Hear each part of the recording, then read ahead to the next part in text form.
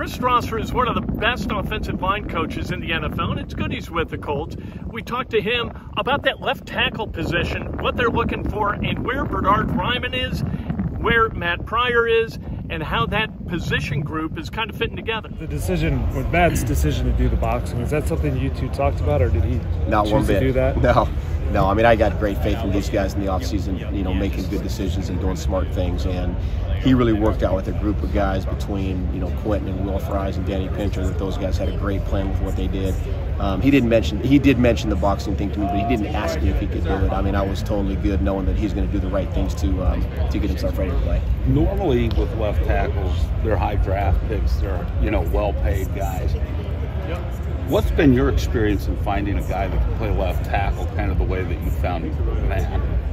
Haven't had a lot of experience with it. When I was in Denver, we drafted Bowles in the first round. He was our left tackle for 2 years. And then when I got here, we had Anthony, who obviously was a 9 or 10 year left tackle here, high draft pick, and then Eric Fisher, the first pick of the draft. So really, to be honest with you, in the NFL, Matt's the first guy that I've coached that was not, I would say, a high profile guy in terms of the draft. You had Charles Leno Jr. at Boise State, though, right? Yes. He's a 7th round pick who's made a pretty good career. Yeah, college guys. I mean, we had, with the exception of Clady and Boise, we had really nobody that I would consider a high draft pick at left tackle. Right. But a bunch of guys that were good players. Was it just development that he needed a chance? I think it's a combination of all those things. I mean, you look at where he came from in Philly. He's behind for most of his career there. Jason Peters and blanking on their elite right tackle. Lane Johnson. Lane Johnson. And so, that's hard to crack the lineup there. Yeah. What have you seen out of Raimann so far? I think super athletic. Right. Yeah, Raimann. Raimann, yeah, thank you. Super athletic, and which is kind of what we had hoped for and anticipated. Very coachable. He's a ways away in terms of really being at the level we need him to fundamentally with the technique stuff, but he makes progress. But just his athleticism, I would say, is fairly unique. Is it just a matter of hands? Is that what he needs to work on, hand placement, punch and stuff? I mean, there's just so many stinking details that go into playing the offensive line at this level. There's really almost no way you could come in here and not say what I just said right now, be a guy that has, just a ways away detail-wise. And so, it's assignment stuff, it's footwork stuff, it's hands, it's a combination of all that stuff. We talk about how Gilmore is really good for Pierce.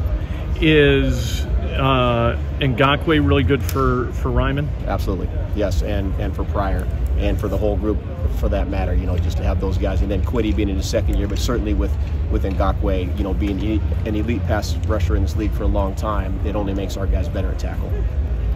Chris, do you temper your evaluations until they put the pads on, especially in your position? Well, I think you got to figure out what to evaluate at this point, and so you're not evaluating guys in terms of their finish, necessarily their physicality, but there's still a lot to evaluate. And so for us having gone the whole off season basically doing some version of walkthrough, that's really hard to evaluate. And so we had 5 days here before we really got going, or whatever, it's been 4 days.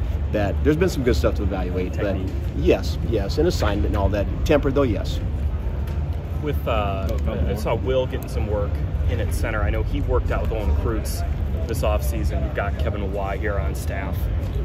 What have you seen out of him in terms of his potential to be able to play that position? Yeah, he's got great position flex. The nice thing is he's one of those guys that really could plug and play at 5 spots, and that doesn't mean he would be an elite player at 5 spots, but he could go in there and do he's got the body type to do that. And so just center, he's got great leadership skills. He's a very smart player. He plays with good leverage, and a lot of those things that probably made Olin and Kevin such great players. He's got a few of those qualities. When you have a player like that who in the offseason he goes and he trains with a guy like Olin Kreutz, then comes back into your building, what do you notice about just maybe the work ethic or the drive or desire to, hey, I want to go seek out these guys? I guess what I would say was it less so a guy like Olin, but more specifically Olin. Olin is a tremendous guy for those guys, because Olin is a rare. He was a rare football player. He's a hard ass. He's an old school hard ass, and so those guys do nothing but listen to what he says, and his experience has been great. And so I think between Quentin and Danny and Will all going up there and seeing him at one point or another, they've all benefited. How have players responded to having a guy like Kevin Mawai on the staff coaching them?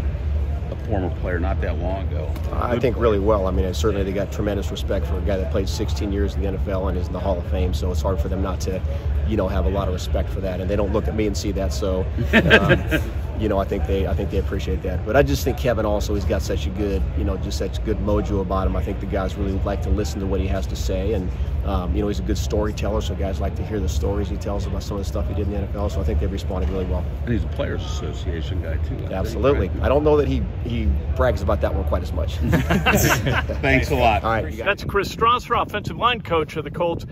Those guys, they're going to have to protect Matt Ryan. When Matt Ryan is sacked 40 or more times, his teams do not make the playoffs almost ever. 5 of the 6 years he was sacked 40 times with the Falcons didn't make the playoffs. You got to keep Matt Ryan upright for this offense to go.